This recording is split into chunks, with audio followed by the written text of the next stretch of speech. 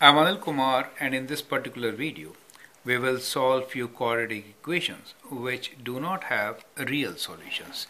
What I'm trying to say is, if I give you an equation like x squared plus 1 equals to 0, you will say it has no solution, right? So it does not have any solution in real domain. I mean in the domain where the numbers are all real numbers. But if you consider the complex numbers, then it has two solutions. Now, to give you an introduction of complex numbers we're talking about, what we have is square root of a negative number, let us say negative 1, is equals to I, or I is that number whose square is minus 1. Now, because of that, we can actually find the roots of quadratic equation even when we do not have any real solution. So in this particular case, we can say x squared is equal to minus 1 and x is equals to square root of course, plus and minus 1. And as you know, square root of minus 1 is I. So we can write this as plus minus I.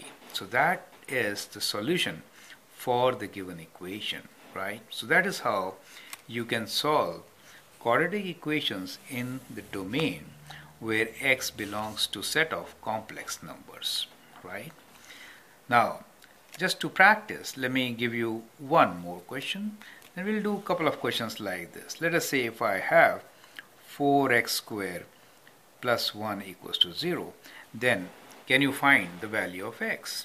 Okay, you can pause the video, answer the question, and here is my solution. So in this particular case, we'll do as we did earlier. We'll have 4x squared equals to minus 1, x squared equals to minus 1 over 4, and x will be equals to square root of plus and minus, of course, minus 1 over 4, right? Now that gives us plus and minus. Square root of minus 1 is I, and square root of 1 over 4 is 1 over 2.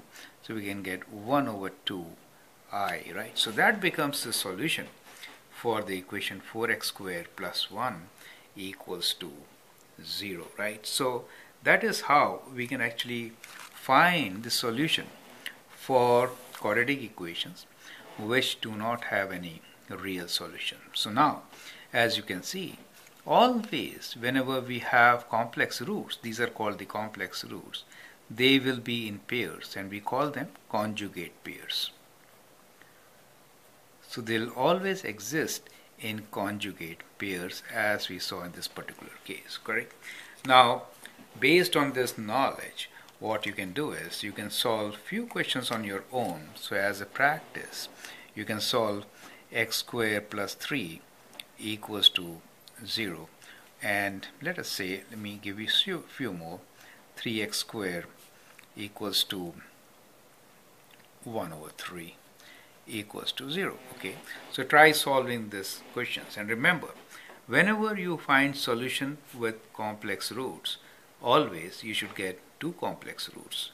They are always in conjugate pairs. I hope that helps. Thank you.